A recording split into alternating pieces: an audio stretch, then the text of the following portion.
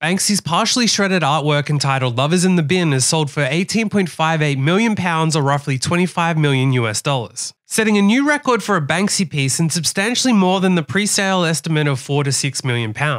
The artwork, originally titled Girl with Balloon, featured an image of a girl reaching for a red balloon which was bought for only £1.1 million in October 2018, when it famously started passing through a shredder hidden at the bottom of the large frame moments after the auction ended, which led the auctioneer this time to fear closing the auction with what might happen next, saying, "I can't tell you how terrified I am to bring down this hammer," as the final bid went unchallenged. However, there was no stunt this time. The sale means the art is worth nearly 20 times more after being shredded.